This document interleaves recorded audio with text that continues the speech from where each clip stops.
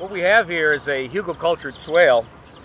A swale is just a water harvesting ditch cut on contour so that when it rains and the rain gets hard enough that we have water moving over the surface, this little ditch will catch that water and allow it to soak into the ground.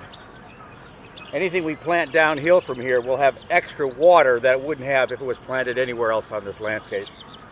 Very simple but primary permaculture design method.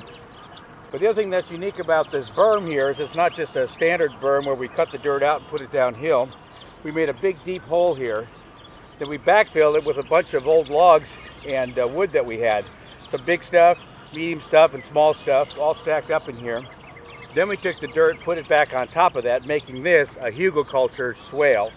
So when the water comes down, it actually will soak in all the way to about this point here, soaking that wood underneath.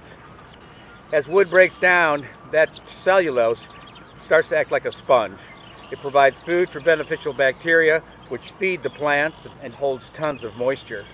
So anything we plant on this berm and downhill from it is going to have a tremendous advantage over anything else planted in this landscape. Very simple but brilliant in its own right. This is just part of a larger design we have for this property. This is a beautiful 8.7 acres that we're designing and putting in a permaculture design for our local nonprofit.